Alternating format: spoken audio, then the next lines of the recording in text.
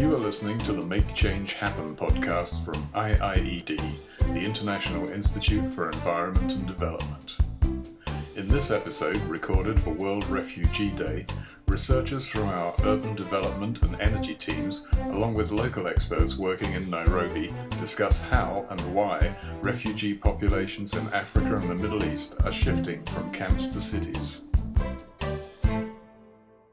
Welcome to IIED's podcast, Make Change Happen. I'm so glad you could join us today. I'm your host, Liz Carlile, and I am Director of Communications at IIED. I have some IIED colleagues here in the online space with me, who I will introduce you to in a moment, and we hope to be joined by some special guests. I think for us, the Make Change Happen podcast is really important. It's trying to make us think about change. And not for a long while has the word change resonated so strongly in the world. I think we're seeing around us with the COVID pandemic and the Black Lives Matter outpouring of support. These have really demanded that we change our way of working, our ways of being, and our ways of seeing the world. And I think today's conversation is also pushing us to see the world differently, to see that we're prepared to think about people, think about their roles in a different way, their lives, and how these play out. We're launching this episode for World Refugee Day, June the 20th. And this morning I'm going to be talking to researchers here at IIED, my colleagues, Deena Dajani, Lucy Earle and Kevin Johnstone. And I'd like to take a minute now for them to introduce themselves. Lucy. Hi, Liz, and hi, Deena and Kevin. As you know, I'm a researcher in the Human Settlements Group. I'm working on a big research project that's just started comparing the well-being and self-reliance of refugees and other forcibly displaced people in urban areas and camps. So I'm particularly interested in how displaced people experience life in towns and cities. Great. Deena? Hello, Liz. Hello, Lucy. Hello, Kevin. My name is Deena. I'm also a researcher at the Human Settlements Group, and I work with Lucy on the project she mentioned, protracted displacement in an urban world. I've been working on several research projects with refugees in the past few years, both in the Middle East as well as refugees who have settled in European cities, in Athens, Berlin, and in London. Great. And Kevin, I know we've spoken before on our energy podcast, but please do introduce yourself again today. Thanks, Liz. Hi, Lucy and Deena. I am an energy access specialist looking at ways to bring energy to everyone around the world. Recently, I did a piece of work looking at the crossroads of energy, gender-based violence, and deforestation in refugee camps in Tanzania, focusing on cooking. Fantastic. And I also am happy to welcome, or we will be welcoming at some point in the programme, Difford Aubrey, who is the Interregional Advisor for the UN Habitat based in Nairobi, and Michael Owiso, who's Dean of the School of Development and Strategic Studies at Maseno University in Kisumu, Kenya. We'll be very lucky in having their contributions to some of the points we're making today.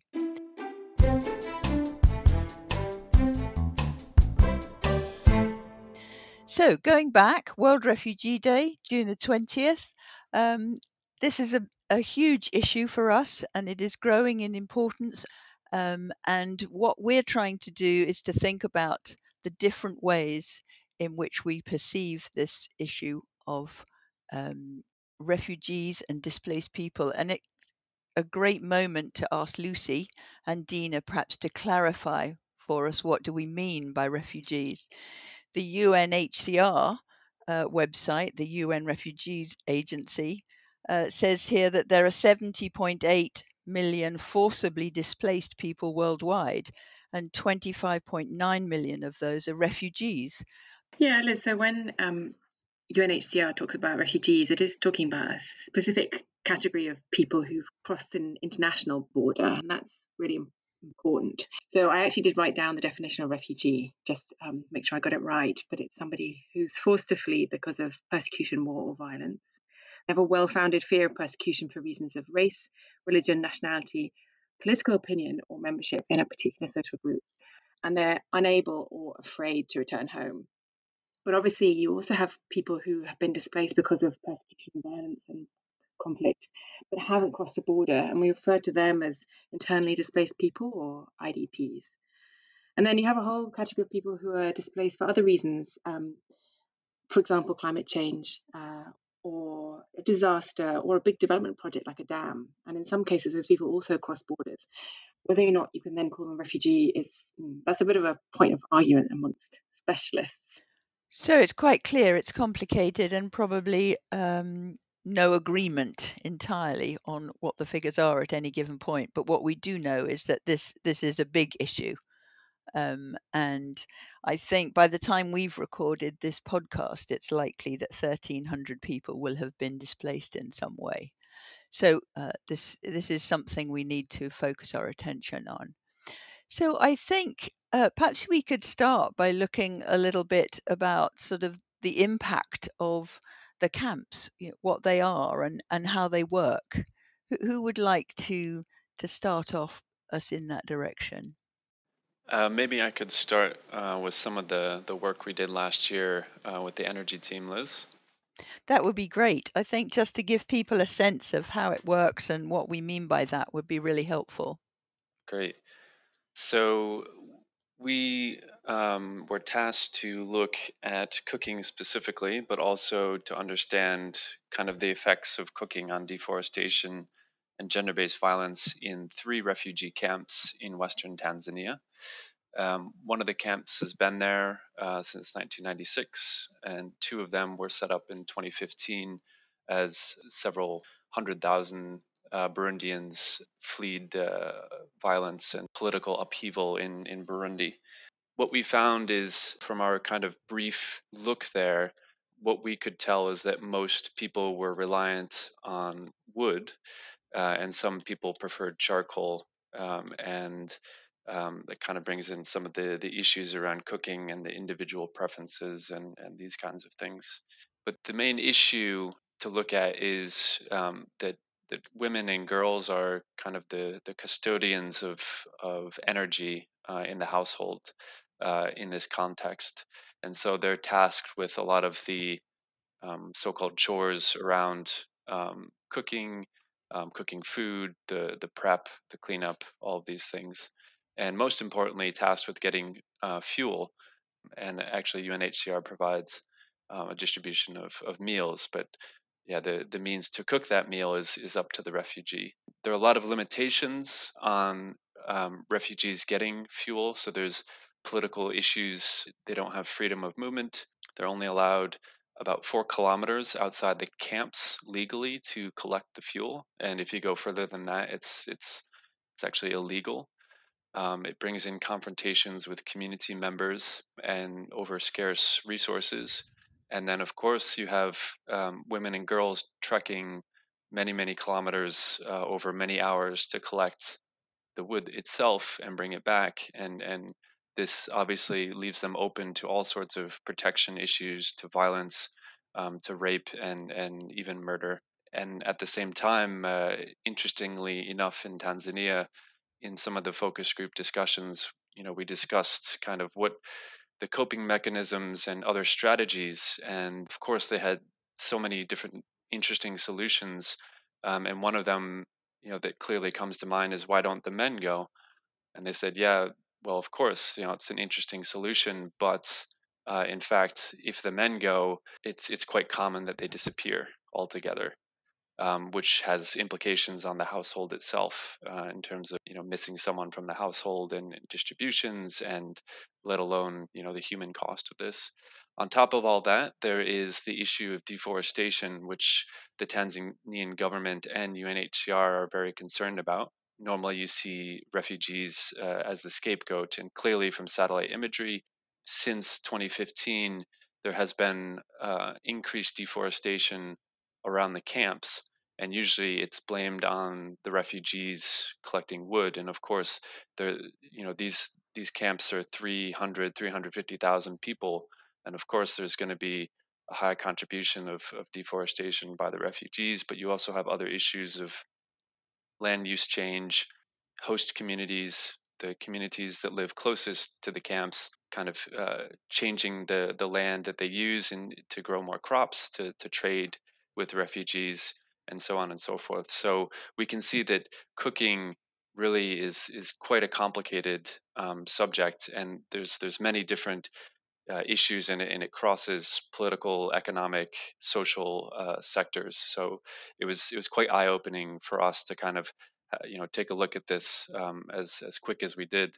But it brings up a lot of questions around cooking and protection and providing energy for refugees in camps.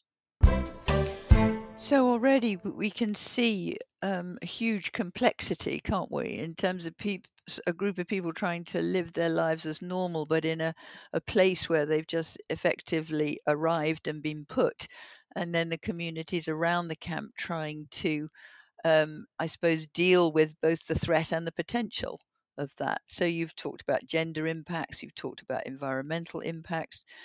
Lucy, Deena, do you want to contribute any thoughts here? Yes, I think it's what's interesting and to note is also that refugee camps, when they're established, they often draw new populations of people from around the country to those sites. Because refugees often come with humanitarian assistance, so there will be people setting up a refugee camp, providing food aid, and they'll be providing services like schools and hospitals. And actually, those camps can draw populations to areas which may not have had very many people living there previously, and that can really exacerbate as well the environmental impacts, which that Kevin mentioned. But I think what's really important to note actually is that the majority of the world's refugees are not in camps, and although camps sort of draw people's attention, actually I think it's around 60% of the world's refugees are in towns and cities, and only a minority are in camps. And Jordan is a really interesting example of how things are really skewed towards camps. In that there you've got, Deena probably has better figures, but hundreds of thousands of Syrian refugees. 80% of those refugees are in urban areas, but 80% of the funding goes to two main refugee camps there. And that's kind of a skewed situation. Deena, do you want to tell us a little bit about that? Yes, absolutely. Officially, there are around 650,000 refugees, Syrian refugees, registered in Jordan, but it's estimated that around over a million, so 1.2, is the total number. And that is one of the issues that actually differs between working with the refugees, supporting refugees in camps in urban areas, to supporting refugees in camps, because a lot of the refugees in urban areas are unregistered. So although a percentage of them are, many of them actually do not have access to any of the support or humanitarian assistance that can be provided if you're a registered refugee. So, like Lucy said, most refugees live in cities, and a huge amount of these refugees, a significant amount, are unregistered. And that leaves one of the few options they have in terms of livelihoods is the informal economy, where they could be subject to more exploitation because of the lack of any rights they have to protect them. Okay, so we have this situation where I think the camp situation that Kevin has described, and then we have this situation where there are a number of people living in cities in some way or other, and this challenge of registration. Before we leave this understanding around the sort of the impacts of camps, I think, Lucy, you were going to talk to Michael Owiso from Maseno University on some of the kind of security issues around where camps were, how people made choices as to where to house people, where should the camps be, where should refugees be housed. So I think we are going to hear from Michael.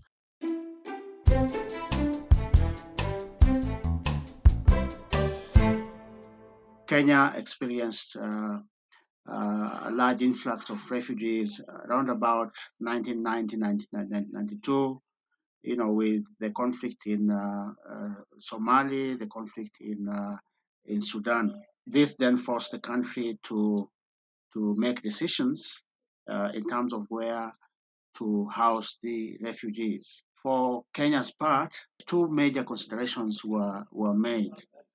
The first was domestic considerations. In domestic considerations, Kenya, of course, was thinking about what are the costs that come with housing refugees: social costs, economic costs, environmental costs, health costs, security concerns, and so on and so forth. For example, Kenya thought about socially, how would this create conflict between the host communities, particularly where they were going to be hosted or not. If these large influxes, for example, were housed in Nairobi, what would that mean for the populations in Nairobi or populations elsewhere in the country? And so Kenya then chose to house them in the northern parts, which are sparsely populated, and we have huge chunks of land where we only have pastoralists moving back and forth in those lands. So that was one consideration. But also economically, this also then did mean that Kenya would not have huge economic costs related to housing refugees, for example, in Nairobi, the capital city.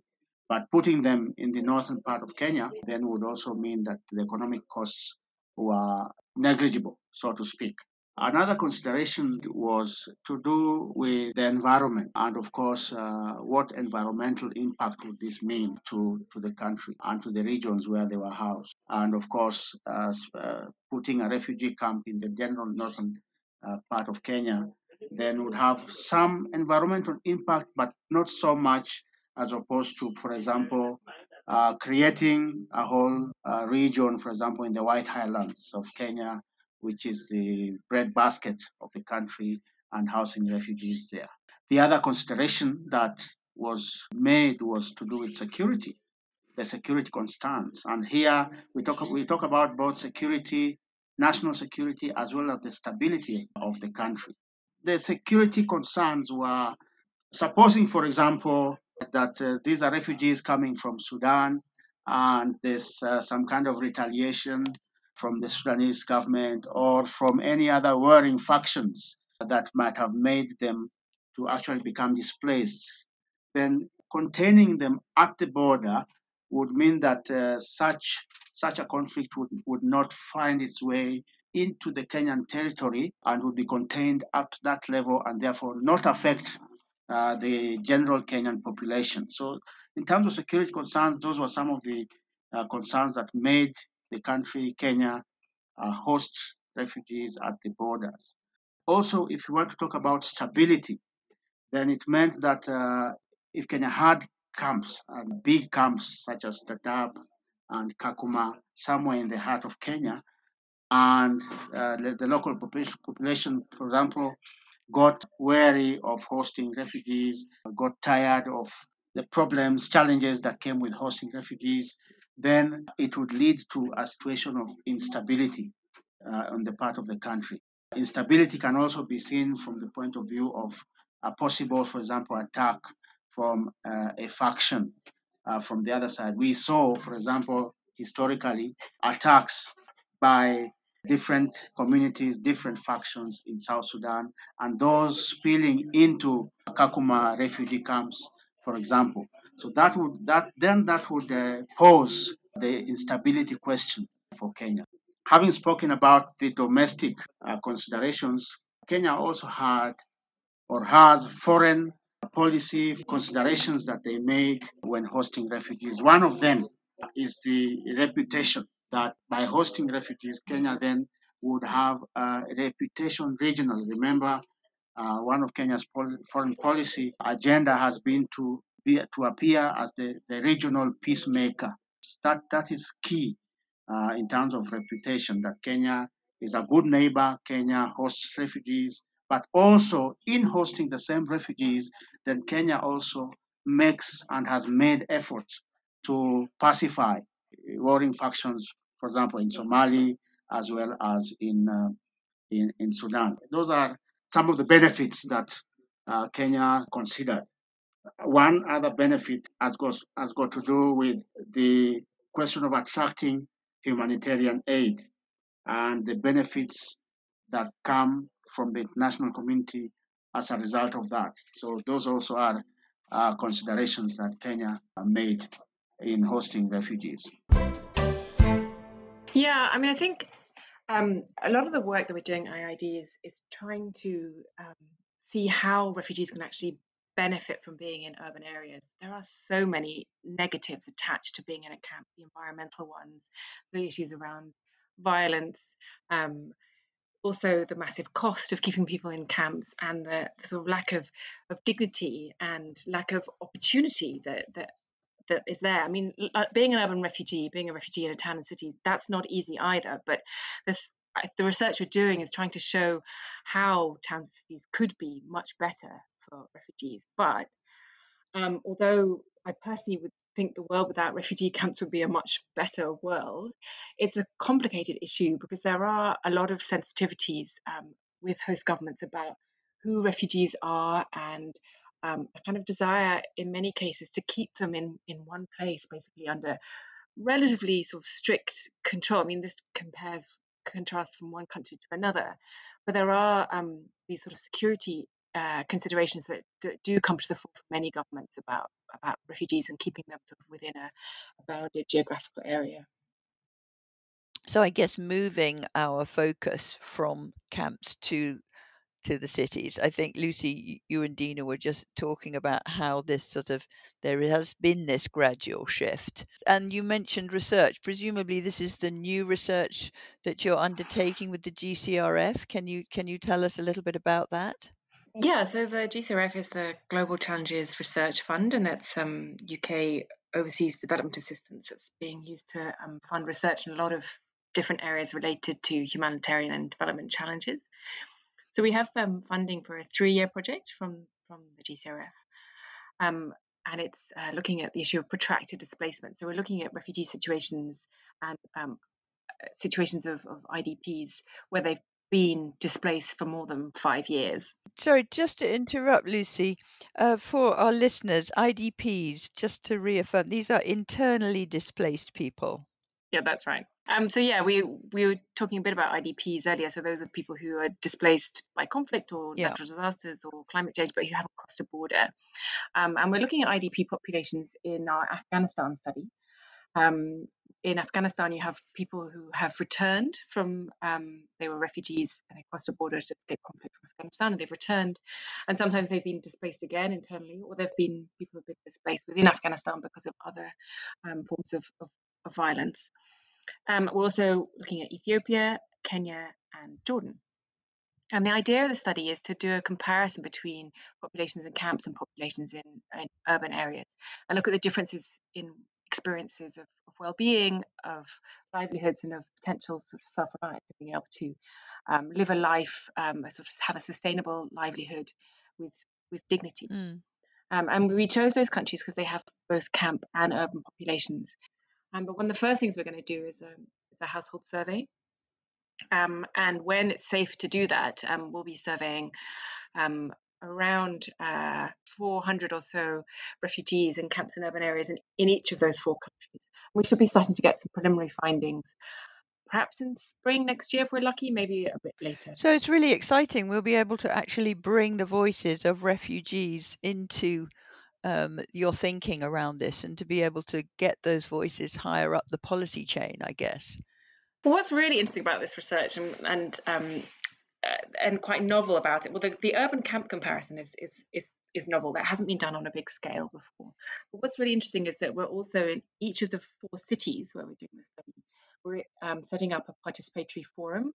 The idea is that we're going to be bringing together refugees, host communities. Refugees often live in informal settlements, so we're bringing in informal settlement organizations, bringing them into a forum with people who have, who run the city. So Mm-hmm. people from the mayor's office, people from other parts of government and service providers, to start talking about solutions for refugees that work for hosts as well. And that's really important, because I think often voices of refugees are just not heard in local planning processes. And I think that's something that Kevin's mentioned before as well, in relation to the Tanzania study about the lack of voices, I think particularly women's voices in local planning processes. And I think that's what struck me when I was preparing for this, and why I said earlier about this need for us to see things differently, to see the opportunities and perhaps prepare for those in a way that people haven't been able to, because they haven't been able to hear the direct experience and voices of refugees when making these decisions. I know, Lucy, too, you've been talking to David Aubrey, who is working at UN Habitat in Nairobi. And I guess it'll be great to hear from him around how towns and cities can prepare in more positive ways for large numbers of refugees, so that they get the right kind of support for sustainable urban development. I think it's a very important question, since the majority of displaced populations, refugees, IDPs, are now coming to cities. And I think one thing is important to try and understand the longevity of displacement. We're finding displacement trends ever increasing, and particularly in complex crises and in conflict situations. So if it is expected that displacement should be protracted, there is a lot that cities can do. I mean, what we're hoping is that IDPs, refugees, for those people who are forcibly displaced, can be put on track for self-reliance as soon as possible, so that they can contribute to the local economy, they can contribute to social development, etc. And cities can really support that a lot by ensuring access to education, ensuring access to the health system, but also in terms of planning, ensuring that they can be accommodated within the urban fabric through densification approaches or city extensions. And we've seen, for instance, in Iraq, a lot of progress in accommodating IDPs within extensions of cities, and the Oromia region in Ethiopia, for instance, where 11 cities were required to create spaces in the planned fabric of the city for IDPs. There's a lot that cities can do with the local private sector to see how this labor markets of refugees and IDPs can be utilized and brought into the urban economy. So there's a lot that can be done, but it does require investment. It requires investment in your health and education systems, in urban infrastructure, and in supporting the private sector. And cities quite often just don't have those resources. They don't have own source revenue and fiscal transfers enough to be able to accommodate sudden changes in population. And that brings it back then to how we can use development assistance to support increased fiscal transfers, or to increase the resources available at the city to be able to do that. And I think in the longer term, there's a clear economic argument that prolonging humanitarian support might not enable IDPs and refugees to make an economic contribution. But then advancing development support early could enable self-reliance and their economic contribution sooner. So it requires, for cities to be able to really do what they can do to support displaced communities, we need also a change in thinking in terms of how development actors can get involved with that process. UN Habitat is increasingly involved in these kind of displacement crisis situations, simply because IDPs more and more are coming to cities, and refugees as well.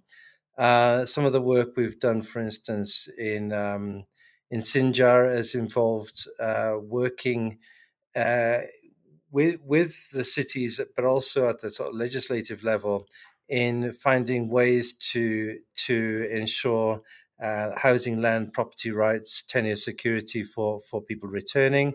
For example, the Yazidi population didn't have land rights to begin with, so we've introduced a sort of social recognition of land rights, which was adopted by the government of Iraq and has enabled the return of thousands of people. Similarly, in Somalia, now in Baidoa, we're involved with planning and extension of the city in a kind of a mixed use plan, but ensuring that the IDP population will be included in that planning process and will find long-term solutions in this planned city extension. And we're also seeing the potential of smaller towns and cities to accommodate displaced populations. Quite often, because of the economy of larger cities, we find that displacement mainly takes place into the larger cities. But we do feel that by supporting infrastructure development in small and intermediary towns and cities, it would be possible for them to also absorb IDP refugee populations, and by doing so, strengthen their own economies. Yeah, I think that's really important because there are certain countries that have been host to refugees for decades, if not even longer.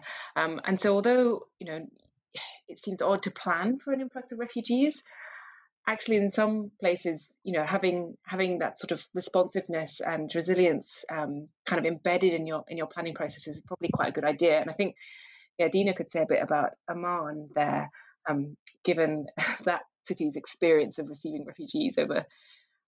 I think it's more than decades, right, Deena? Yes, absolutely. In fact, in many ways, Amman is a refugee city. It's one of the longest inhabited cities in the world since Neolithic times.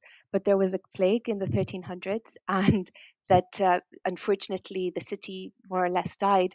And then the first to resettle it after that were a group of Circassian refugees who were fleeing persecution from the Russian Empire, walked through the Ottoman empires and ended up settling in Amman.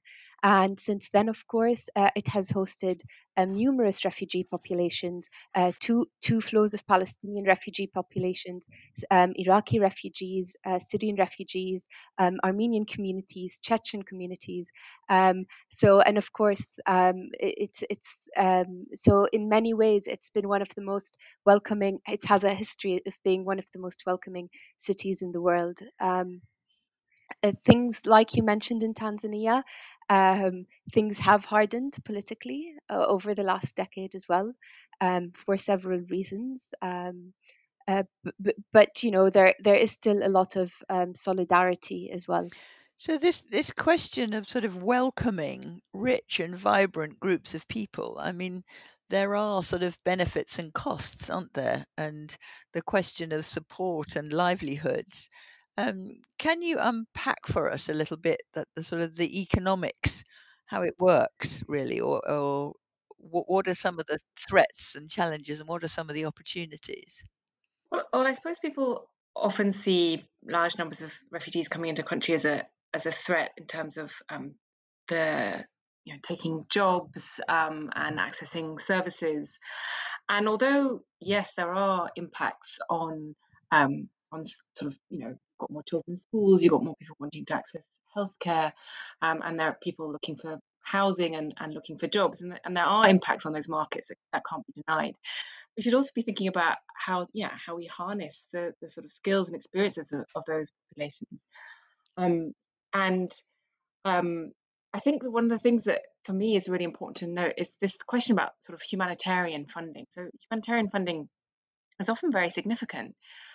And at the moment, at one point, it was reported that one camp in Jordan, Zatari camp, was reported that cost $500,000 a day to run. And that camp, I think, was established in maybe 2013. It's been around a long time. And you think about the amount of resources that camp is absorbing. Then you start to think, well, what could you have achieved in Jordan's towns and cities if that money had been some of that money being invested in services for everybody? What kind of industries might have sprung up, or would you have managed to improve the situation around water security? Or, I mean, these are kind of really difficult questions to answer, but camps are meant to be temporary things, but yet people, aid agencies and donors pour money into them, sometimes for decades, and they're often perhaps not in the most appropriate places, as we've been talking about. I mean, the camps in Tanzania are really quite remote. Camps in Kenya are also in quite sort of, semi-arid, quite, difficult regions. We're pouring aid money into those places when actually perhaps supporting refugees to live in urban areas and supporting the systems that they use would be better for local economies. I mean, it's hard. We don't have the data to prove that, but I think slowly with our research, that's something we want to start looking at. So I suppose sort of things like how you integrate the sort of different approaches to the right to work. I mean, I know that you've said to me the sort of the right to work, quote unquote, is highly contentious and political and quite difficult to understand, and I get that. But presumably, if people are going to be there for a long time, or they have skills to bring, or there's a particular recipe that can combine with a local community, presumably the different ways of doing that are things to think about. Are there other sort of benefits or approaches that you think are worth mentioning now or reminding us of? I think there's one thing that I think I've omitted to say is that most refugees in towns and cities get no assistance at all, and although it's different actually in the Middle East right now because there are so many refugees in towns and cities, as Deena mentioned. But in most of sub-Saharan Africa, if you're a refugee in an urban area, you really don't get assistance. And this has really come to the fore recently on the issue of COVID. There was an announcement by the authorities in Uganda that refugees outside of camps would get no food assistance. And I mean, there was an outcry. We heard from our partners who refugees who organise, have they run a refugee organisation in Kampala. I mean, there was an outcry about this. These are very vulnerable people, and they were being excluded from food assistance, and we're told, well, if you want food, then go back to the camp. And this is like a real affront to the human rights of refugees who should have the right to the freedom of movement and the right to freedom to work, and yet so often these rights are denied, and they really are some of the most vulnerable populations. I mean, this is sort of assumption that refugees who go to camps will, these refugees may have been living in urban areas before they were forced to flee because of conflict. We have an assumption that all refugees are, that they know how to till the land and that they're all rural people. I mean, that's really not true, and I think that there's a lot of assumptions around who refugees are, why they are where they are, that need to be broken down. And if people are vulnerable in living in urban areas, then we need to be sort of getting the humanitarian community to think about how to assist those people. And in some ways, it's not just, as you said, it's not just about assistance. It is about participation, isn't it? It is about working together to sort of build self-reliance and local integration.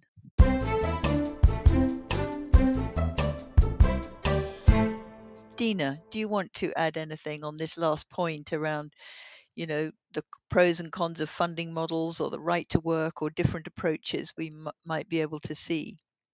Yes, I'll just follow up on Lucy's example to mention, despite all those issues that urban refugees in particular go through, refugees do seem to choose urban areas. So, for example, refugees that are in camps in Jordan did not have any choice. They were directed to the camps when they crossed the borders.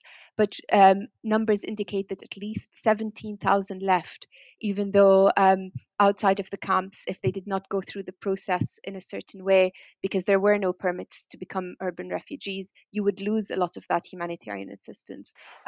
So we know that people still prefer to be in cities.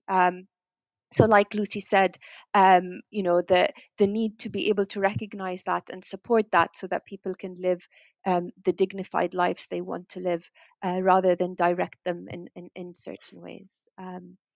And so, although there are no large-scale studies on the motivations of refugees, I think that's where the project that Lucy spoke about, that I'm working with her on, can really make a difference. Thank you. Is it fair to say that, for those of us not engaged on the issue all the time, there tends to be this reinforcement of the kind of camps type presentation through the media and when crises happen. But actually, what I'm hearing is there is a considerable amount of innovation and different thinking and approaches and methods for trying to change the relationship and understanding around how people fare in either cities or camps and their motivations and how they can contribute. Is that fair? Is this a space that's opening out to new ideas? Lucy? Yes, I think it is. It's a slow process. IIED has actually been involved in this type of work for quite some time. We ran a project called the Urban Crises Program that had funding from DFID and worked closely with the International Rescue Committee. And through that program, we were trying to bring urban development specialists together with humanitarians and kind of bridge that gap, because they do tend to speak very different languages. They work with different time frames. This sort of humanitarians about saving lives, acting very quickly, and yet you have to do that carefully in urban areas to make sure you're not actually preventing sustainable urban development. So these conversations between urban development actors and humanitarian agencies have been going on for a few years now, and there is something called the Global Alliance for Urban Crises that IIED is a member of. That's precisely that. It's a sort of interdisciplinary platform that's trying to bring together all the different types of people that should be involved in these conversations.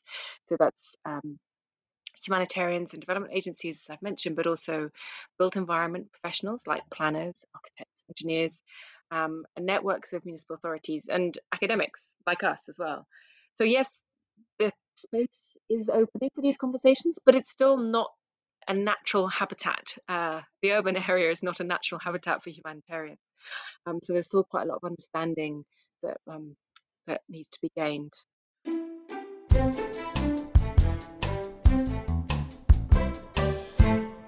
We like to finish with a question about the change we want to see, hope to see, need to see. So for you, Lucy, what's the change you want to see first and foremost? I'd like there to be a sort of change in mindset around refugees' rights to live in urban areas and towns and cities, and for us as a collective to be focusing on how we can make those things happen, make urban areas, towns and cities more welcoming, more productive places for refugees. Thinking about how we invest humanitarian resources in supporting those who are most vulnerable, but also working with city systems so that everybody benefits. So improving lives in informal settlements for both the people who were living there already and the newer arrivals. And that's what we're trying to do as IIED, is to work with our partners who have been, for many decades engaged in informal settlement upgrading, and making sure that we bring in the refugee perspective into those discussions at the level of the community and with local government as well. So I suppose I'm after change in mindset. There's no reason why refugees shouldn't be living in towns and cities if that's where they want to go. And I'd like people to recognize that and start making it happen. And Kevin, from your work, is there a particular change that you think could just make that difference? Yeah, I think kind of building on what Lucy said, change in mindset, change in perspective, and giving my own example, I guess. I've worked many years in international development, so I kind of bring that perspective. And the more I discuss with humanitarians in the sector dealing with energy and the camps, the more I kind of realized that I myself had the wrong perspective. I kind of there's disjointed planning between humanitarian and development actors in general. So Lucy was talking about the vocabulary of urban builders versus humanitarian, and how difficult it can be to discuss. And I think that's the same with humanitarian and kind of development sectors in general. And my own analysis initially was humanitarians need to really reach out and to development actors and build more on that. But actually, I've had deep discussions actually with my wife, who is a longtime humanitarian, has worked in numerous complex emergencies, and after these discussions, I realized actually it makes more sense for the development actors to who have the long-term funding structures, who have the long-term planning and the space to think kind of bigger and more development oriented. They're the ones that need to reach out to the humanitarians who are, as Lucy mentioned, kind of more focused on being on the most vulnerable people, on being focused in these kinds of things. So I think in terms of shifting perspectives, it's quite important going forward.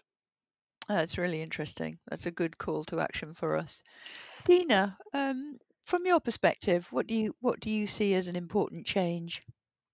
So I'll start with a slightly personal story, if that's okay. So I mentioned earlier Amman's history as a place of welcome and reception, and that's actually how I ended up there. My grandparents, who were forcibly displaced, went first to Cairo and then came to London, and then my grandfather got a letter from his brother, who had gone his own route to Amman, sent him a letter to London and said they're very welcoming here to refugees. And my grandparents moved, and and here I am today. So I think for me, really what needs to be done is to not think of just refugee assistance, but to start to think more about reception and building cities that can be receivers of dignity, a bit like Lucy was saying, to sort of, think not of refugees as this population that, dehistoricized all over the world. They're, this category of refugees, but rather as a group of people who, if there are structures of reception to receive them, can really thrive and be part of creating really exciting encounters in the new places where they settle, regardless of whether they choose to go back when circumstances permit or not. Deena, thank you very much. It's really heartwarming to hear that personal story, and a strong call to all of us to think about this in a different way and to see potential. Thank you all very much indeed for a really interesting conversation. It was really good to hear from you and our partners and colleagues in Nairobi, and we look forward to your listening to this podcast and others in our series. Many thanks. You can find out more about IIED's work in this area and the Responding to Protracted Displacement in an Urban World project online at www.iied.org/urban under the heading Urban Risk and Urban Crises Responses. We greatly value our listeners' opinions, so please leave us your feedback and comments at soundcloud.com/the IIED. That's all one word. There you can also listen to previous podcasts in IIED's Make Change Happen series. The podcast is produced by our in-house communications team. For more information about IIED and our work, visit our website at www.iied.org.